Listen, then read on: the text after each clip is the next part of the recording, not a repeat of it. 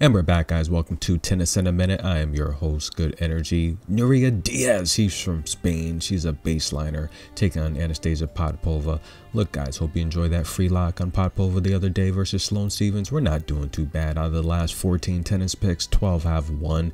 That's right. My personal pick tonight, I only had one personal lock. I took Elise Mertens first set over Lauren Davis. That was my personal lock. I think it's the easiest pick on the board, nearly a pick 'em. But how about this match? Look, Potapova, like, she likes to rush players. She's very youthful, athletic, but unlike Sloane Stephens yesterday, she's playing a defensive player that can baseline and is actually in shape. So probably a very bad matchup for Potapova.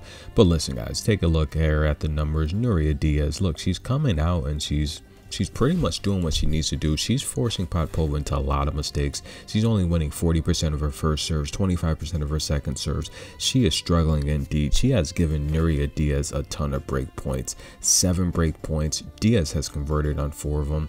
Look, and that's what the Spanish players do. They start learning tennis from the baseline, right?